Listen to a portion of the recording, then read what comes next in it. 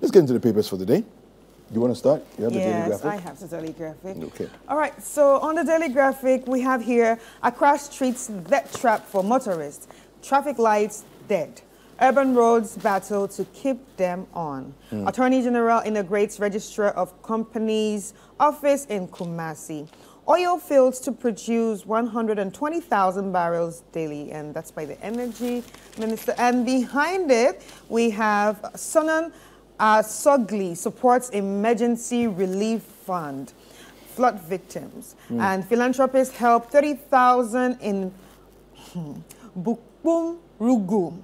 And you know. Bumprugu. Whoa, say it again. Bumprugu. Bumprugu. Yeah. Okay, and that's what we have. I like that. Bumprugu. All right, so we have the Ghanaian Times Don't here. do that to me.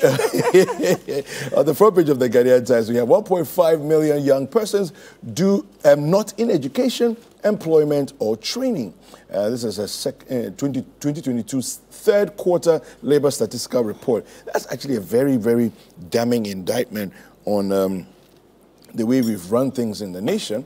Well, the other headlines here, we have MTN poised to invest $1 billion in network expansion over the next 5-year period. And boost for SMEs. Government disburses 100 million Ghana cedis to 105 enterprises to promote industrialization and youth employment. Then we have Ahafo Police investigate death of colleague. That's it for the Ghanaian Times. So on the Finder, we have NPP's 2024 victory hinges on candidate message and campaign style. And Akosha Menu files nomination to contest Adentan primaries. Land Ministry denies engaging land guards to protect state lands. 100 million Ghana cedis GSDF grant disbursed to 105 enterprises for industrialization. Passed the anti-LGBTQ bill without further delay, moderator Global Evangelical Church says. All right, we have the Daily Guide, and here it says the government begins payment of food suppliers. Okay, let's keep MPP in power. Baumia speaking. Oferiata presents mid-year budget July 25th, so we're looking forward to that. Twin brothers on the run for killing friend. And Aisha Wang run illegal company. Aisha Wang ran illegal company. So those are the headlines on the front page of the Daily Guide. All right, so on the anchor, we have here Asanko Mines. Tonto Chrome youth clash over job again. Uses armed men, police to terrorize residents over mining concession. CSBO urges government to remove taxes on lottery betting. In 2023 budget review, Chief Boss Mines donates to Bira flood victims. And Hajj Board apologizes for shambolic organization. Okay. The Chronicle. Cocoa Board to exchange 7.9 billion Ghana cedi bonds on new terms. CJ Tokonu gladdens hearts of JUSAG members. We have slain police officer laid to rest. Buzia comes to life at Hotel Wawa. And we have, I'll replace Rawlings as your godfather, Alan tells Voltarians. I wonder where he's going with that. The scripture on the front page of the Chronicle today says, Numbers 30 verse 2. If a man makes a vow to the Lord or takes an oath to bind himself with a binding obligation, he shall not violate his word. Yes. He shall do according to all that proceeds out of his mouth. Amen. Oi, I think this one is for Alan. Yes. So if you're promising, you have to fulfill. If you're promising, you have to fulfill. All right. So on the Daybreak, our primary not rich man's contest, and that's by Baumia. U.S. Royal Danish government support Ghana Navy SBS. I have made the greatest political sacrifice in MPP, and that's by Alan. Post-service teaching certification for NSS personnel. Stop press, to be promoted or not. Okay. And I have the overseer.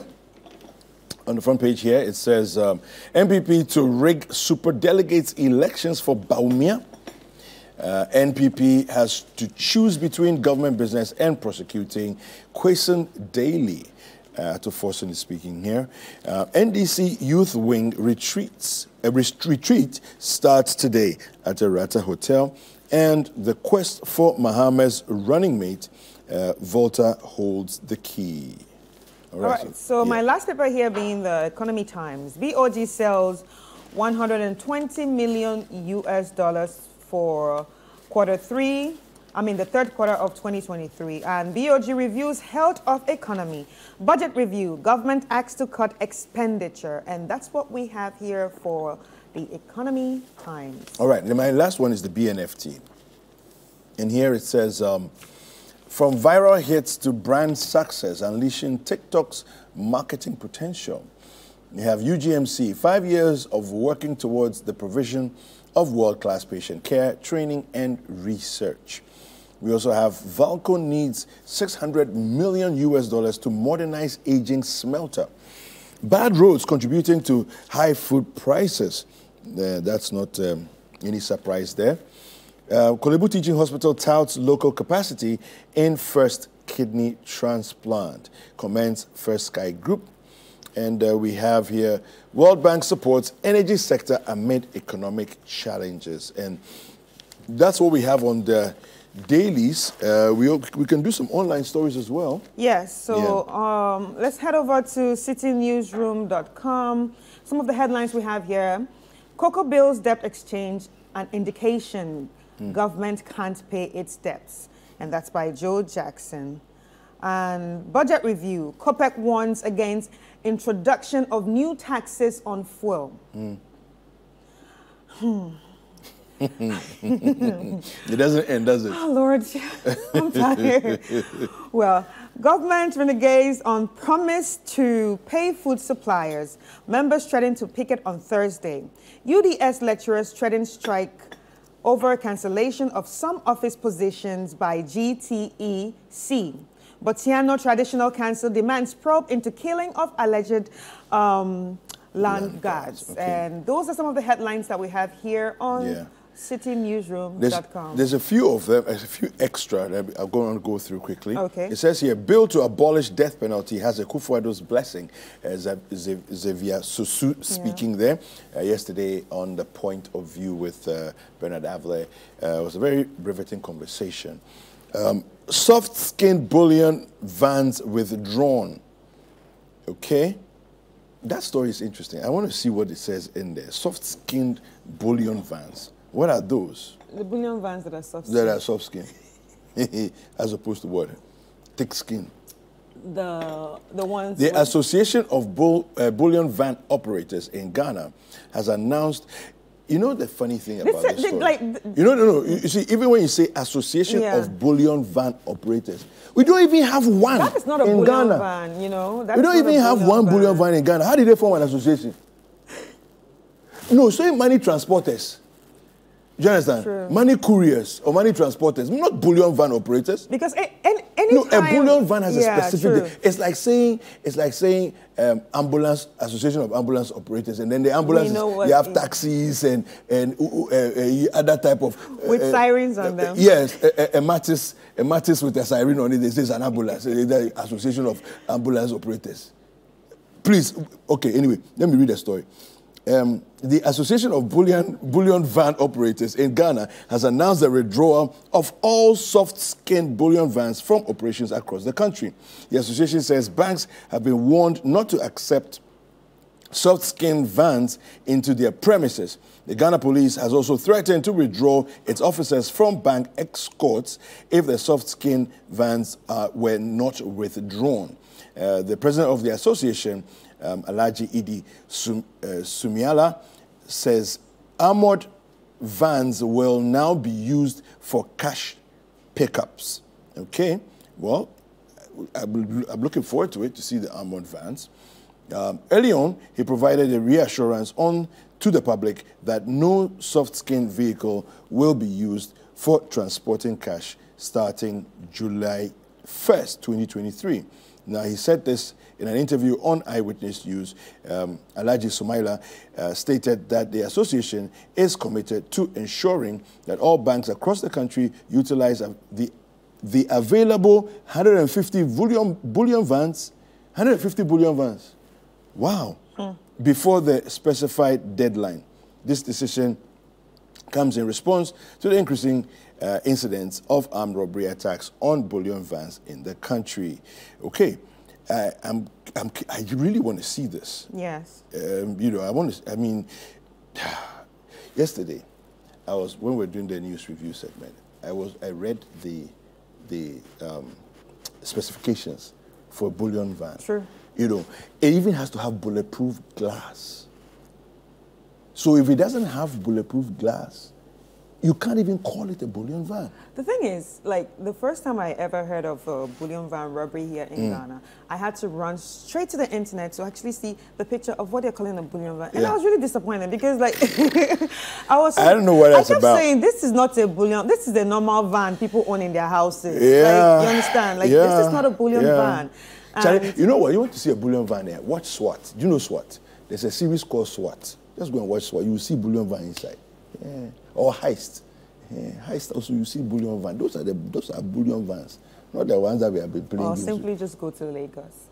Lagos, yeah, it's true, Nigeria. Hey, when they're moving the money, the security, oh my God. In 2011, I saw one in, I couldn't believe the it. Chaos, the chaos they cause on the road when they're moving the money from bank to, from bank to a location. I think we may have, but it's maybe just one or two, you know, so honestly. It is really scary. It is really scary. Like, you have to move from the way. Yeah. And the police force, like, guiding the money. Yeah. Oh my God. Like, it's serious. Anyway, well, the Sky Train project, $2 million payment was made by GIIF, not Railway Ministry. This is coming from Joe Garte. Listen, this Sky, anyway, we're going to delve more into this conversation later because, like, look, it's like the country, we have been scamming ourselves. I wonder when it's going to end. Anyway, you know what? Sports Review is next. Don't go anywhere.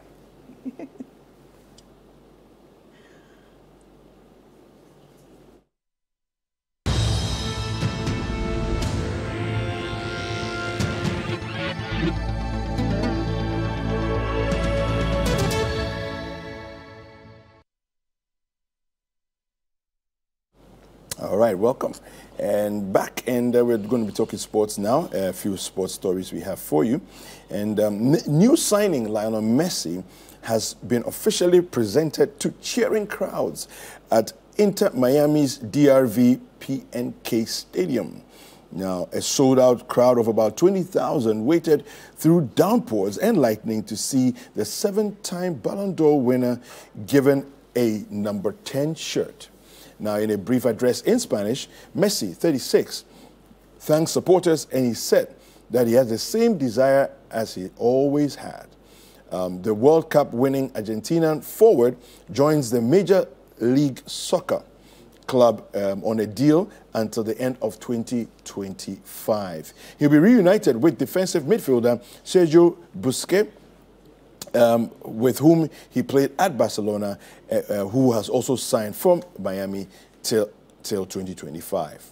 Now, Ghana's Black Queens will host their Guinean counterparts in the second leg of the first round of qualifiers for Paris 2024 Olympics today. Ghana goes into the game with their noses ahead, having won the first leg in 3-0 actually in Conakry on Friday. A win today will send Ghana to the next round of the qualifiers, where the Black Queens will play the winner of the match between Rwanda and Uganda in the second round qualifiers. The game against Guinea is scheduled for a 4 p.m. kickoff at the Accra Sports Stadium. And that's what we have for sports this morning. All right. I want to take you back to citinewsroom.com and just touch on one or two other headlines that we have in here before we take a quick break. We've never engaged the services of land guards. This is coming from the Ghana Police. Now, this is a very interesting one for me, and I think that my guests in the next segment, we're going to try and get a little bit into this conversation, because there seems to be a lot of general feeling and a way of thinking on the ground that, private persons, easily get access to land guards and so on. And there's been some accusations that even the police have used land guards, to execute certain things. But the police have come out with a statement to say it's never happened. They've never done that. Well, we'll see, what my guests have to say on the next segment. This is going to be interesting. You don't want to miss it, all right? It says here, claims we use land guards is unimaginable. This is also coming from the Ghana Armed Forces. So the services, they are backtracking and saying that they're not involved with the use of armed forces at all, and land guards, at all.